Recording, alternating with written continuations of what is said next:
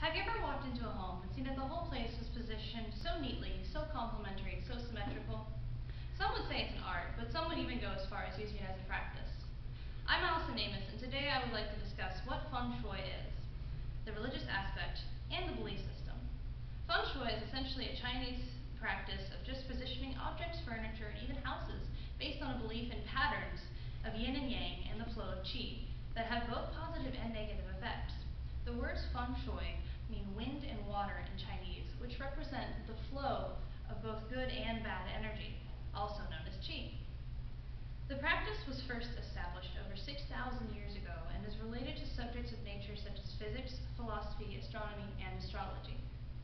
Yin and yang are said to be the two main forces in the universe, and as said in Yin-Yang theory by Leonardo Gabriele, yin is the passive negative force, and yang the active positive force.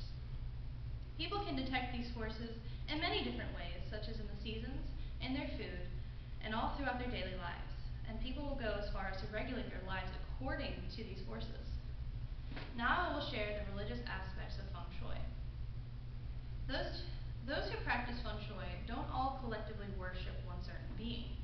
They just worship whatever they feel is necessary and what they feel connects to them.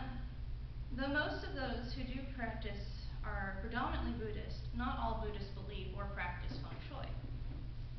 Next, I'll explain the feng shui belief system.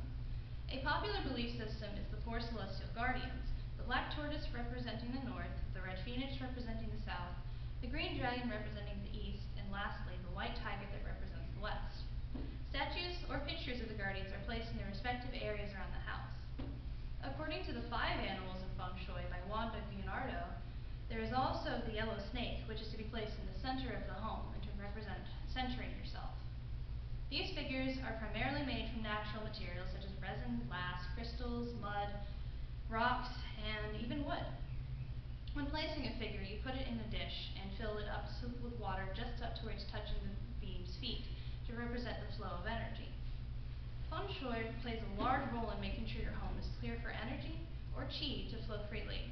You should aim to keep the view of windows clear as such things as hills and keep shrubbery and bushes away from the view.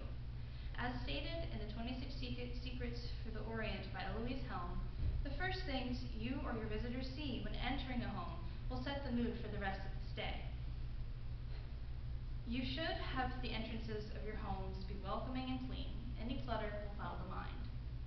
Small accents and touches are great in feng shui. Wind chimes are good instruments for beneficial energy when placed at front and back doors. Soft music can be played in the home to elevate one's energy and make it easier to produce beneficial work, and is even believed to generate money in the household.